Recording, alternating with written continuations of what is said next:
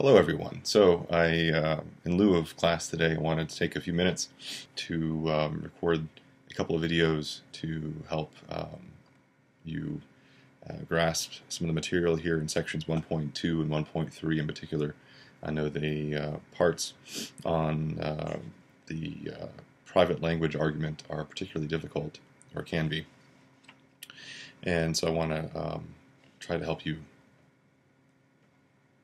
see what's going on there. All right, so first I want to talk about, in regards to section 1.3, I want to talk about what exactly is at issue and why why our author Appia is moved from a discussion of Descartes and Descartes' dualism and some issues with that into his discussion of Wittgenstein.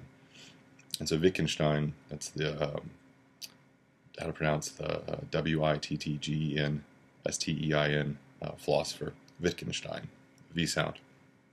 Okay, so what's at issue with the private language passages, argument that Appia talks about? Well, first, go back to pages 5 and 6 in section 1.2, and you see how Appia has made a point of specifying these 5 different aspects of Descartes' philosophy of mind. The fact that he's a dualist, right, that holds that body and mind are separate, and that's one of the things that Appia goes on to talk about primarily in the pages that follow page 6. So in 7, 8, and 9, and 10 as well, Appia is talking about Descartes' dualism and the problem, what he identifies as Descartes' problem, right? The problem of interaction between body and mind. If the body is supposed to be physical and the mind is non-physical and not even in space. So Appia discusses the problem, various issues with that in the pages 7, 8, 9, and 10 really. And then starting page 11 and then going into section 1.3, which starts at page 12, Appia brings in the issues of the private language.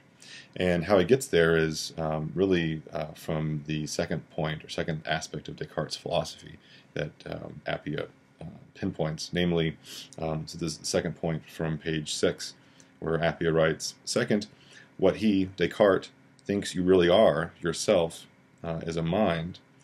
Since you are your mind and minds are totally independent of bodies, you could still exist even without a body. But then he goes on to the third point. Excuse me, this is the real heart here of the matter for the private language sections. It's the third point here. Your mind, he says, for Descartes, your mind and your thoughts are the things you know best. Right, so, and then on page 11, he talks about, for Descartes, this is the first new paragraph, he says, there's a strong contrast between behaviorism and Descartes' view. Descartes thought belief was a private matter. And here Appia has shifted from sensations and thinking and everything that Descartes was talking about to the idea of belief, but really belief and sensations, thinking, and all this go together for Descartes. So Appia says, right, Descartes thought belief was a private matter.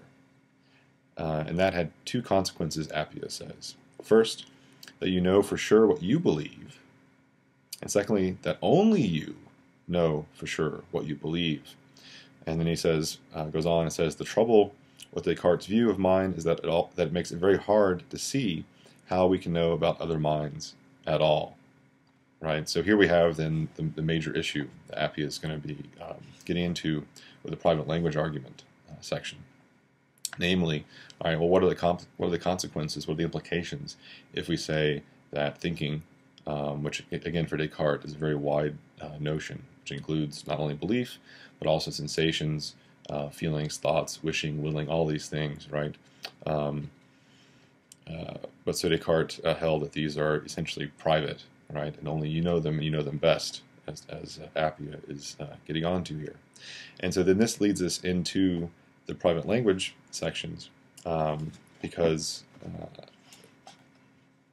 one way of getting at this idea that our sensations, our thoughts, beliefs, and so forth are essentially private in the way that Descartes seemed to think they are, is to talk about naming them, right? So if it makes sense to say that my feeling of pain, for example, if I stub my toe, if I have a toothache or whatever, if it makes sense to say that that sensation of pain is something that only I can know and that no one else can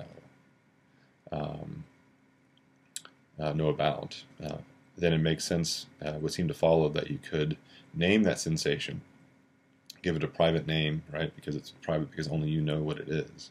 And so the idea is that for the private language sections that follow this, then the central idea is, look, if it makes sense to say that, as Descartes seems to, that our sensations are essentially private, our thoughts and so forth are essentially private, then it ought to make sense as well that we could name those sensations, talk about them, at least to ourselves, because no one else can understand what we're naming, since they're supposed to be essentially private.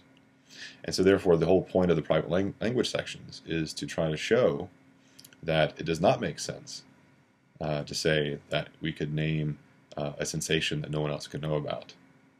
And so therefore, since it's not supposed to make sense to be able to name a sensation that no one else can know about, the whole idea of there being a sensation that no one else can know about, right, in the sense that they're private, right, that whole idea falls apart. And so that's the main point.